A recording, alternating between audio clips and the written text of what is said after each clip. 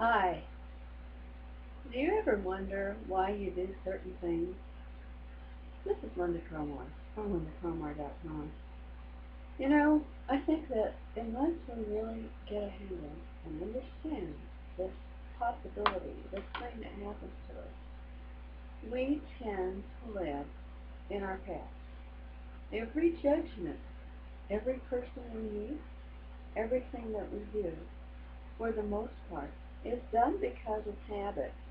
It's done because of things that we have done in the past and has worked.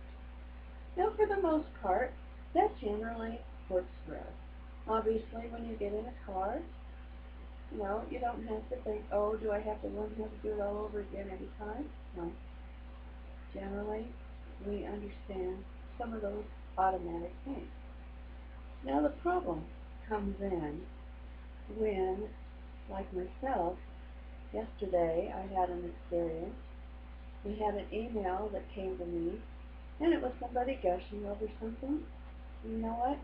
I didn't read it thoroughly. And I kind of blew it with somebody that was probably interested in my business.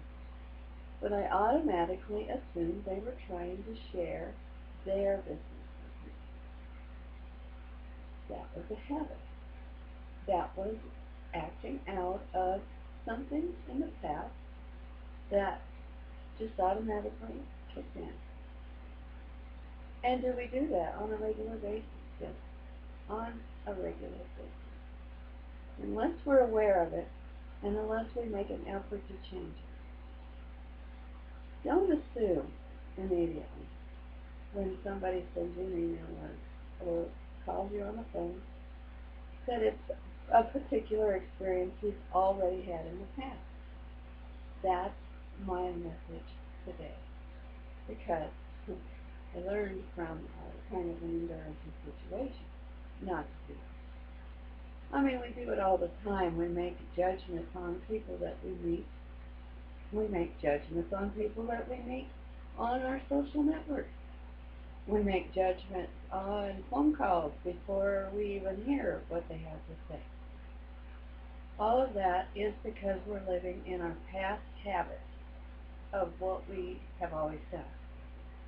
And in order to be a serious and successful entrepreneur, we obviously want to stop those old patterns and change them. So, what are you going to do today to change some of your old patterns that probably is holding you back? I'd love to hear about it. Please give me a shout out on this video and comment about what you've learned from just listening and what you think might need to change in your own life because of what you heard today. Because I know that is what we are all involved with, is a growth that we have to change a lot of things inside of us to be the successful person we want to be. So I would love to hear from all of you. And share it, because this is very important to people. This is Lynda Cromar from LyndaCromar.com, and I hope you have an awesome day. Bye.